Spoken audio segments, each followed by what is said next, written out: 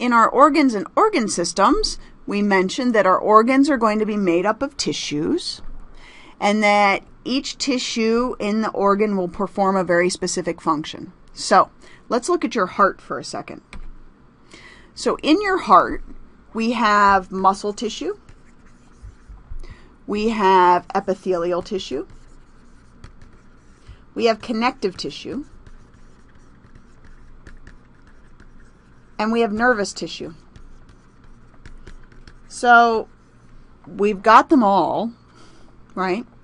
So the muscles for contraction, the epithelials are going to line the heart chambers and hold the cells together.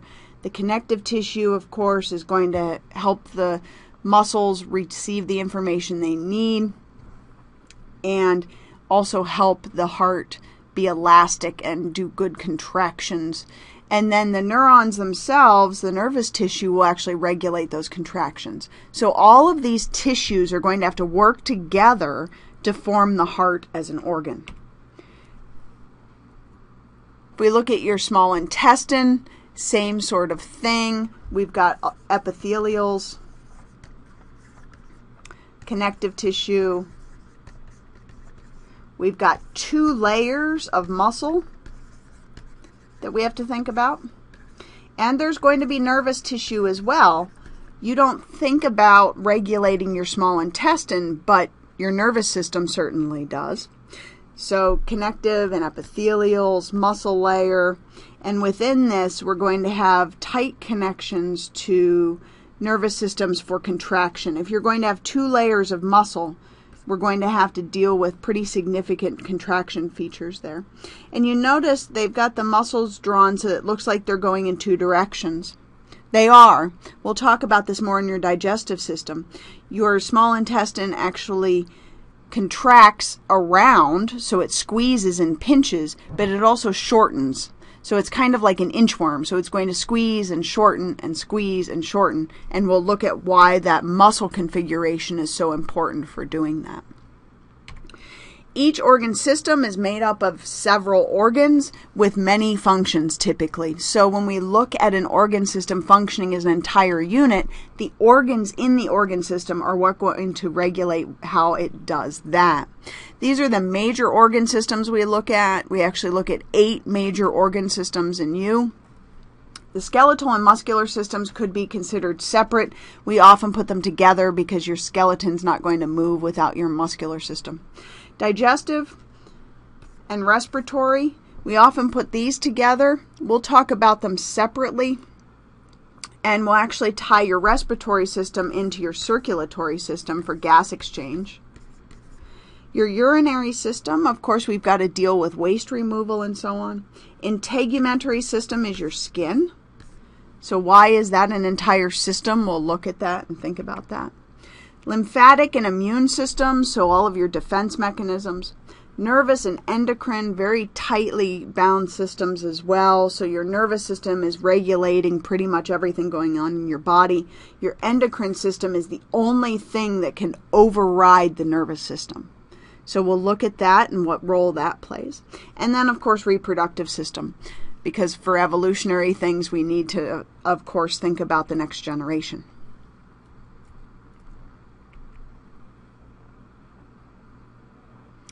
When we want to look at any of these particular organ systems, it used to be that you'd have to do an operation. You'd have to cut someone open to look inside and see what was wrong. But with today's medical imaging processes and technologies, we can certainly take really good peeks inside you without cutting you open. That's an advantage. X-rays, of course, have been around for a long time, but are really only good for hard structures. So if you break a bone, we're, of course, going to give you an X-ray. If you really break a bone and tear up tissue and so on, we may actually start to look in the direction of magnetic resonance imaging or MRIs. And when we look at an MRI, what it's actually taking advantage of is looking at a 3-dimensional image, and it's focusing on how the hydrogen atoms actually behave in water molecules. And this is a bizarre concept, but we end up focusing in on you being a water-based organism and how the molecules are behaving in that environment that is you, and we can come out with some pretty fascinating pictures. So in this case, looking at this torn meniscus in a knee, and that it would have to be repaired, hopefully endoscopically, so you don't have to have major reconstructive surgery. But that tear we would have never seen before, and you would never see it on a regular x-ray.